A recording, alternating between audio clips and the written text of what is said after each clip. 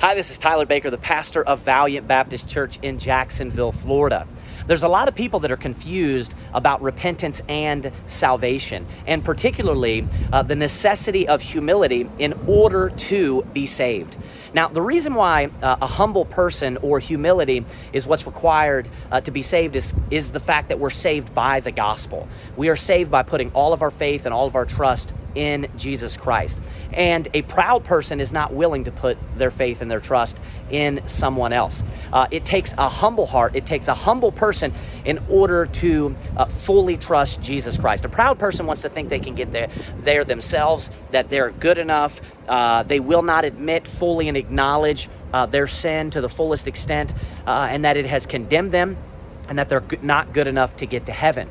However, the Bible is very clear that we are saved by grace through faith, Ephesians chapter 2, verse 8. And it's also equally as clear that the way in which we are to get access to God's grace is by humility. In the book of James and one of Peter's epistles, we're told that God resisteth the proud, but giveth grace to the humble. Who God gives grace to is the humble. And if we're saved by grace through faith, that means that we must humble ourselves in order to receive that grace. And what grace is something that we don't deserve. Now, a proud person is not going to be willing to receive grace because they believe that they can do it themselves. They believe that they're good enough to get to heaven, and they will not acknowledge the full extent of their sin. However, a humble person is willing to receive God's mercy. He's willing to receive God's grace.